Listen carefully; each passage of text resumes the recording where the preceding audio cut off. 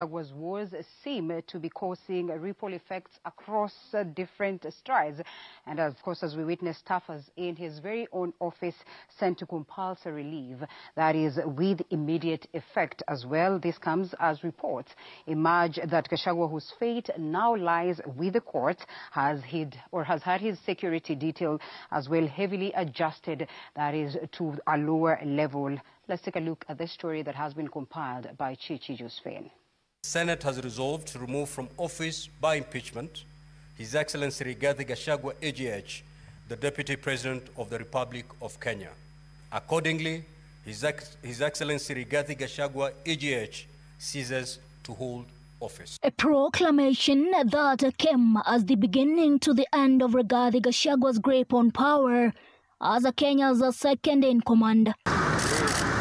And just hours later, this internal memo signed by the Principal Administrative Secretary at the Office of the Deputy President, Patrick Mwangi, directing 108 staffers at the office to proceed on compulsory leave with immediate effect.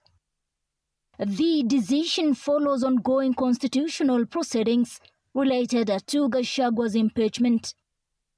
In the memo dated October 18th, the directive affects all officers in job groups T and U. Mwangi also instructed all heads of departments to appoint responsible officers to oversee their respective departments during the leave period.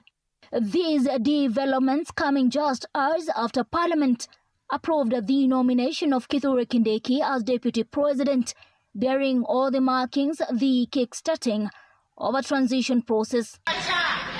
It is a move that has rubbed lawyer Lempa Soyanka, who says he is planning to challenge it in court.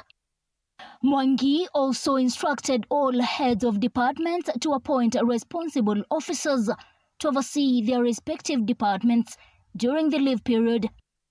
All of these happening as Gachagua remains confined at the current hospital for the third day, where the glaring scale down in the security detail was evident, and today reports that his security at his Mathira home has also been scaled down. Security must be returned because we know that they had already withdrawn, but we have a sitting deputy president, although he's actually in hospital.